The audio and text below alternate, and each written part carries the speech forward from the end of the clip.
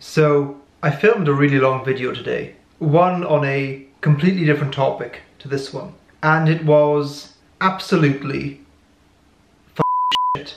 I cannot stand expending unnecessary energy and wasting my time. That kind of stuff bothers me to the point of rage. But it did get me thinking about how I should deal with situations like this. Situations that get turned into a big deal when clearly they're not. I often preach a mantra of practice and muscle memory, both as a music teacher and in life in general. I often say, you can't expect to do well in the important moments in your life if you haven't spent time dealing with smaller versions of that moment. So how you deal with day-to-day trivial problems, I think, is a good barometer for how you'll act when you have actual serious problems. This reminded me of an amazing book that I read quite a while ago called Anti-Fragile by Nassim Taleb. I got infatuated by the central idea of the book as a method for self-growth. He outlines 3 ways of being.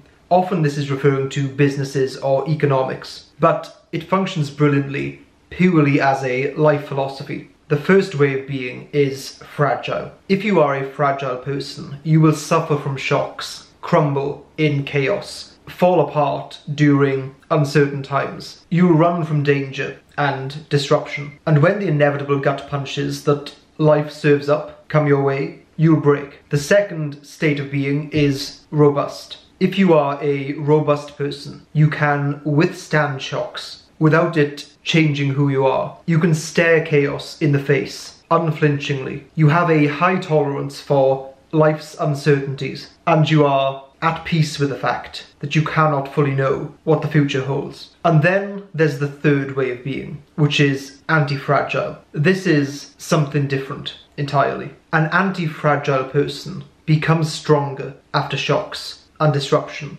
They thrive in volatile situations. Risk, danger, adventure, randomness, and uncertainty are not threats to them, nor are they facets of life that you need to reconcile yourself with. They are seen as opportunities. They are desired. They are things from which growth can come. If you're trying to think of an example of an anti-fragile thing or system, then I'll give you a few. One surprising one that was in the book is the airline industry. Anytime there's a plane crash or a malfunction, the issue is investigated so obsessively and its solution adopted across the industry. When something goes wrong, the entire system improves as a result. A biological example would be the immune system. After being exposed to or attacked by an antigen, the immune system takes that information and stores it in its library. And next time that antigen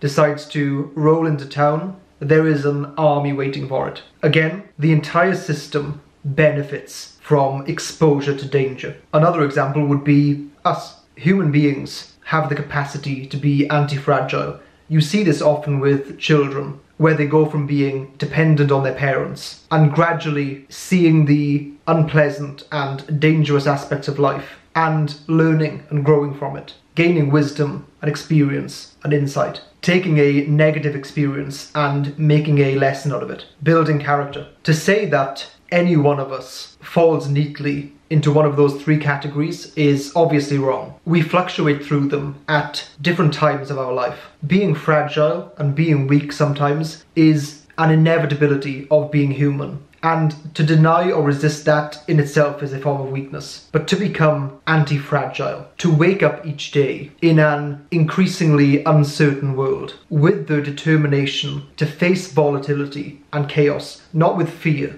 not even with a powerful, stern resistance, but with an open-armed embrace to welcome disruption and danger and mistakes, and on some strange level to desire for certain things to go wrong, because it's all simply fuel for growth. That is an aspiration I can commit to.